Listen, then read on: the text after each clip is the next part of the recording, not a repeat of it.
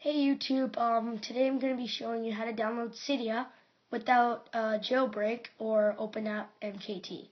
So this is used on an iPhone or an iPod Touch. So what we're going to do is we're going to type bit.ly/Cydia installer.